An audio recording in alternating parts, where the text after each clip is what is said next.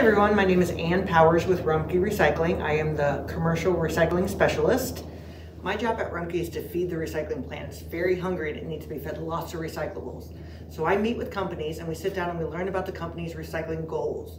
Once we establish what their goals are, we tour the facility to see the process in which materials flow through their plant and what waste streams they have at the very end. And then we can structure a plan according to what waste streams are exiting the building.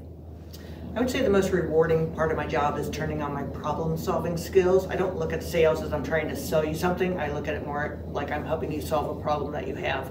Rumpke has a wide variety of options to help you recycle your material. We have dumpsters, we have compactors, augers, we can provide balers, we can pick up in box trucks, and we can also pick up in tractor trailers.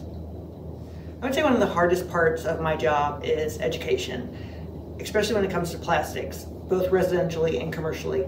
A lot of times people see that triangle and they see the number in there and they assume that that triangle means recycling, when in fact that number in that triangle means what type of material that plastic is made out of.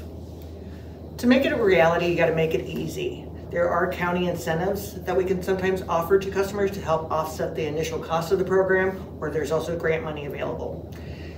Again, education, education, education. Another thing that we do is once I meet with usually the EHS representative at the company, we look and see what is the biggest commodity that they have. Let's say cardboard, and we pull that out of the waste stream first and then we can build off of that. So some tips that we developed over the years to help companies start a successful recycling program are place a recycling bin next to, if not touching, every garbage can. Kind of color coordinate your bins throughout the plant so it's a visual for your employees, so when they see, say, gray, they know that's a trash bin, or blue or green, they know that's a recycling bin. Use a restrictive opening on a recycling bin so it's not just an open bin. Place a flyer at eye level, usually with pictures, if pictures are easier to relate to than trying to read what can and can't be recycled. For the cleaning staff, we say use dark bags in your trash and clear bags in your recycling. This way they can come through with one swoop, collect all the material in their cart, and when they get out to the dock, they can take the dark bags, they know those go into the trash, and they can take the clear bags and empty those into the recycling bin.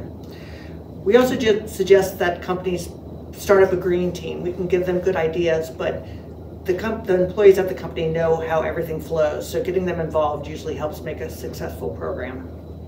So during the pandemic, the challenge was not the need for recycling, it was the way we conducted business. We went from face-to-face meetings, touring facilities, to Teams meetings, to getting pictures of material rather than samples.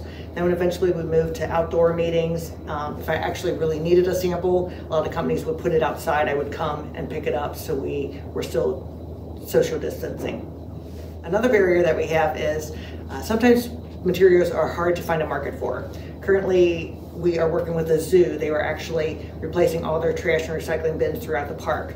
So instead of throwing them away or trying to find a recycling outlet, since they're kind of unusual, we actually went to a reuse program. We contacted Hamilton County and we contacted Building Value. Both are interested, so we kind of connected those two to reuse these instead of recycle them.